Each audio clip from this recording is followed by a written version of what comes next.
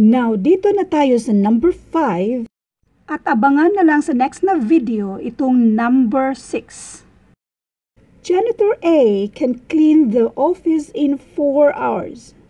Janitor B works faster and clean the office in 3 hours. How long would it take them to clean the office if they work together? Kakapost ko lang nito sa grupo natin pero so far isa lang ang tama doon.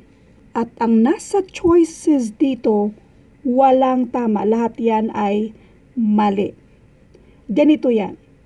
Ito si Janitor A. Isang trabaho matapos niya ng 4 na oras. Si Janitor B, i-add natin yan, isang trabaho matapos niya ng 3 oras. If they work together, yung isang trabaho na yan, ang tanong kung ilang oras nila matapos. So, let N be that number of hours na matapos nila together yung isang trabaho na yan. Kunin muna natin yung least common denominator ng dalawa, which is 12. 12 divided by 4 equals 3. 3 times 1 equals 3. 12 divided by 3 equals 4. 4 times 1 equals 4. Equals 1 over n. This is 12. Kopyahin ang denominator. Tapos 3 plus 4 equals 7. 7 over 12. Tapos equals 1 over n. I-cross multiply natin yan siya. So that will be 7n equals 12. Kasi 1 times 12 equals 12.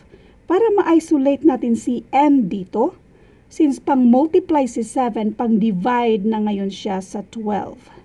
So that is n is equals to 12 divided by 7. 12 divided by 7, isa-isahin natin. So this is 1, 7, this one is 5. So, ang decimal niya, nandyan lang yan siya.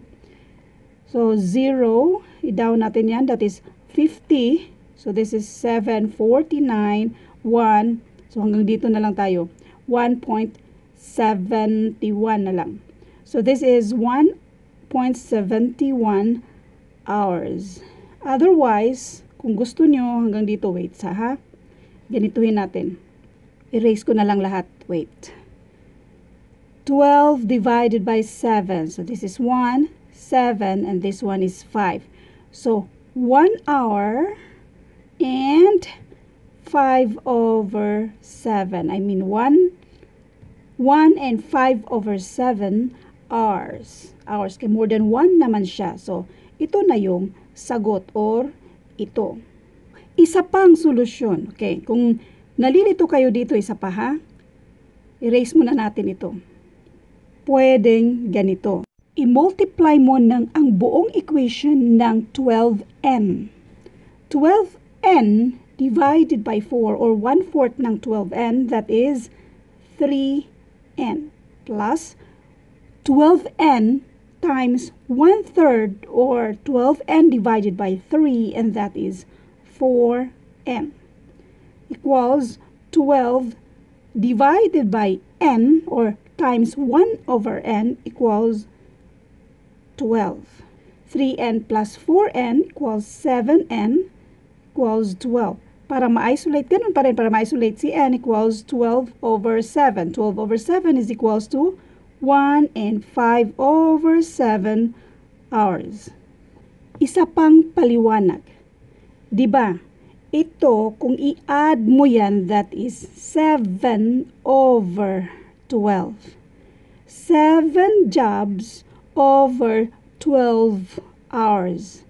Ang hinahanap natin ay isang trabaho. Sa isang trabaho, when they work together, ilang oras. Ngayon, kung i-add natin ito, 7 na trabaho matapos nila ng 12 hours. Kailangan lang natin ng isang trabaho. So, i-divide natin ito ng 7. Itong nasa numerator natin dito. 7 divided by 7 equals 1. So, isang trabaho. Kung nag-divide ka ng 7 dyan, dapat mag-divide ka rin ng 7 dito Kaya isang trabaho over itong 12 divided by 7, and that is yung decimal natin na 1.71 hours, or yung 1 and 5 over 7 hours. Yan na yung sagot. Another problem, another example para mas lalo nyo maintindihan itong mga work problem na ito. A boy can finish a certain job in 3 hours alone. Itong si boy makafinish ng isang trabaho in 3 hours alone. The same is true for a girl. Si girl daw, isang trabaho sa 3 oras.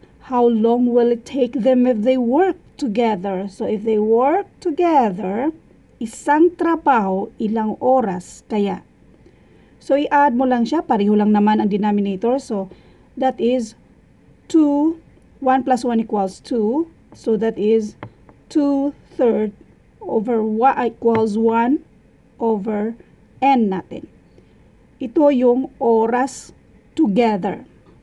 So therefore, dalawang trabaho over matapos nila ito ng 3 oras ang dalawang trabaho.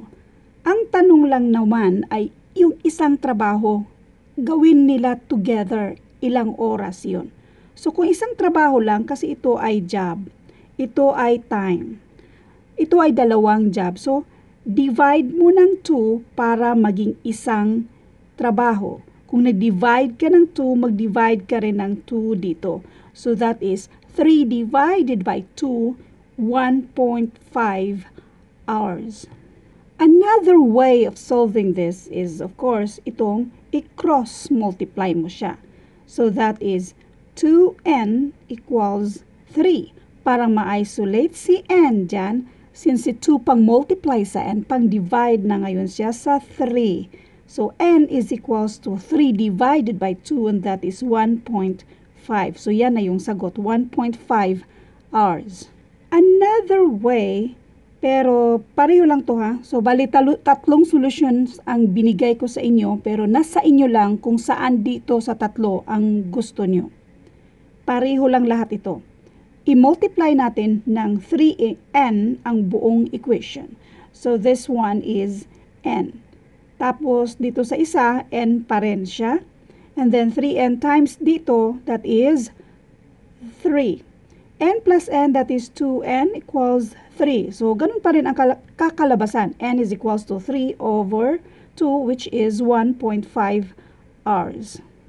Ma'am, paano naging ganun na naging n na lang siya? Ganito kasi yan siya. Elaborate ko lang ha. 3n times yung 1/3. Isa-isahin lang natin. This will be 3n over 3. 3n over 3, cancel out mo lang yan siya, kaya n na ang natira, kaya ito na lang siya. At ganun din ang nangyari dito, pareho lang naman. Abangan ang mga future videos natin. You may subscribe at i-click nyo yung notification bell para ma-notify kayo sa mga future na upload natin. Thank you.